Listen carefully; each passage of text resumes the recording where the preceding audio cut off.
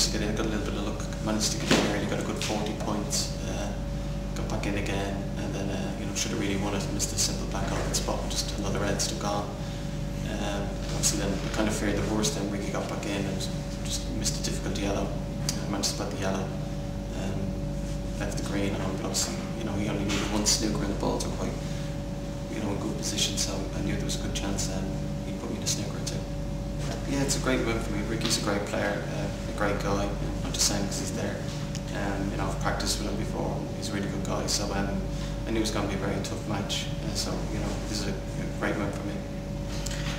Yeah, I've been quite surprised really. I haven't been as tired as what I have, because previous times going to China, sometimes I really struggled, and then even coming here is obviously a bit further away.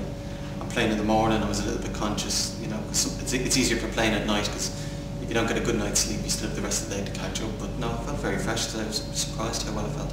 Yeah, absolutely. This is one of the majors. It's one of the big tournaments. A great arena. The tables are fantastic, and the people are here in Bendigo are very supportive of the tournament. So yeah, delighted obviously to win today, because it could have turned out not so good. So just enjoy tomorrow night's match.